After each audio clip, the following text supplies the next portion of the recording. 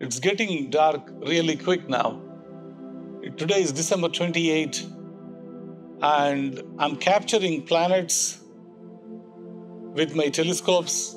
I'm now getting fascinated with this Planet 9 story, and we may be getting a picture of Planet 9 soon. We may be, 1 year, 2 years away from taking a picture, hopefully even sooner, to get a very good idea. We know where it is. We know the location, like the orbit of Planet 9. We just don't know on that orbit where Planet 9 right now is. So they talk about the planets from our school days. We have these 9 planets, then they made it into 8.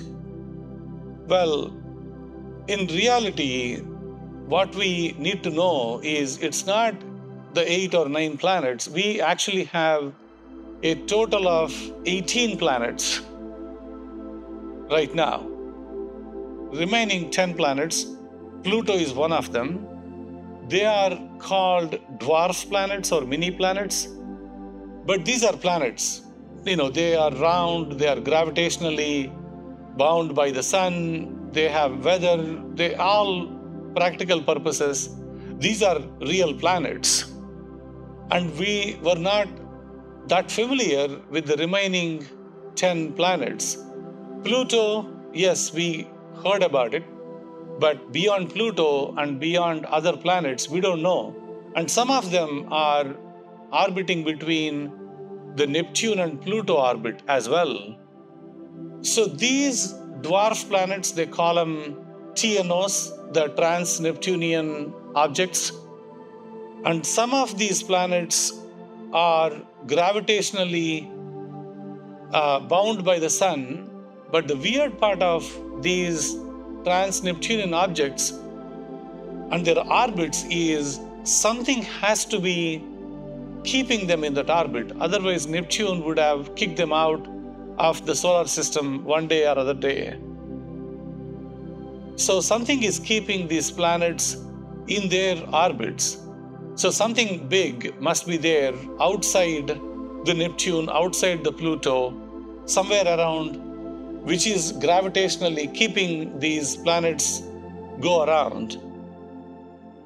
And the calculations now clearly shows that there is every possibility that Planet 9 does exist. It's just a matter of how soon we can take a picture and where it is located.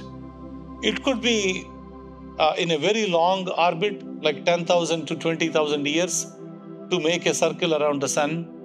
It could be size of like 5 to 10 times size of Earth. It would be rocky, not a gassy planet. So we're getting more data about this Planet 9. Now, as I go more and more deep into the remaining 10 planets, I started learning that at least 5 are confirmed dwarf. The remaining ones, they're still making measurements to even call them a dwarf planet.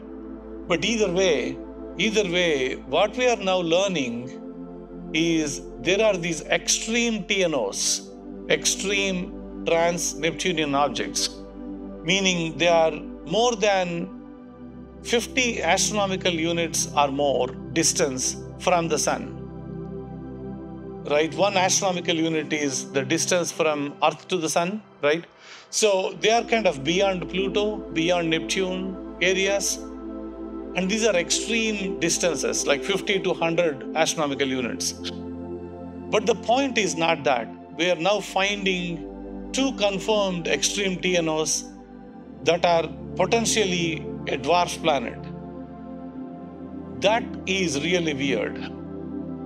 So these extreme dwarf planets also have the same characteristics of any other planets. So now this brings us a question. Does it mean there is a planet 10? Or planet X, whatever we call it? Or maybe a primordial black hole? Or something weird object out there which is keeping these extreme TNOs in the orbit? We don't know. So I'm going to show you the pictures of the Saturn that I took. I think there are a lot of people asking about, like, how do you take these like how are you able to get the planets pictures? So I'm going to show you the real live pictures of the Saturn that I captured. If you haven't subscribed to my channel, please do, and click on the notifications button and the like button. If you give me a like and a thumbs up, you are going to get a notification when I post a new video. Let me show you the live pictures of Saturn that I captured. So these are the planets that we are dealing with. These are the dwarf planets. Some of them actually are very interesting when we start looking at them. We know Pluto. There is nothing much to talk about. Actually, we do have live pictures of Pluto from the Voyager. And then we have this Ceres. This planet is an interesting planet. It's a rocky planet, and we need to see how exactly this planet is going to turn out to be. If it is like no atmosphere, there is nothing much of an interest. But some of them are almost looking like a planets, like typical planets. So this is, if I'm right, it is Haumea. So this planet is a dwarf planet, is quite far, but this is another interesting one. Then the next one is, Iris. So this one is, look at that planet. It almost looks like maybe moon, maybe something like that. So these are real planets. The next one is Make, the planet name. And this is 45 astronomical units from the sun. And this is quite interesting planet as well. This one was almost like 86 astronomical units, the Sedna. Some of these planets are almost considered as extreme Neptunian objects, the TNOs, the trans-Neptunian objects, because they are going into the territory of 100 astronomical units. This is its own world. What we know, our solar system, is just what the 8 planets. But there is a big world out there, and of course it may be icy. Who knows how these planets will react and what is all out there. This is another planet. So this is another planet we have. This is almost looking like Mars kind of planet. And the Salacia, this one is interesting planet too. I mean, you will be surprised of how many big planets are there, and we never heard these names, right? This is one of those 68 astronomical units. And then this is the Arcus. So this is another one. Look at the numbers.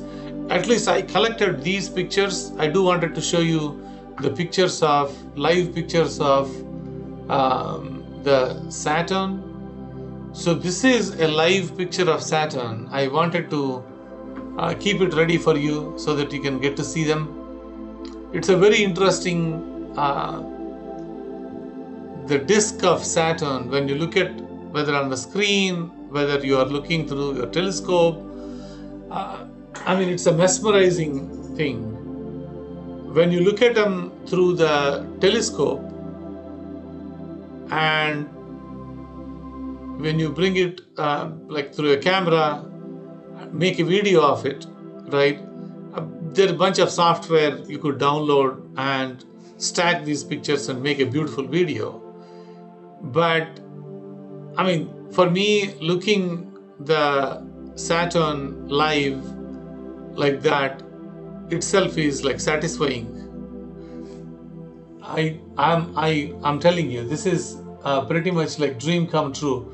If you do wanted to get to the processing part of it, you could go and get a beautiful Saturn picture. You can use the software to process this.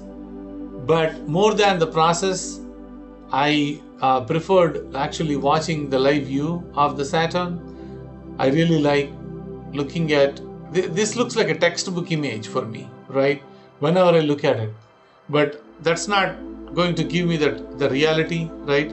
For me, when I actually look at the Saturn through, even though it's maybe a little bit blurry, it is not like, the best image possible.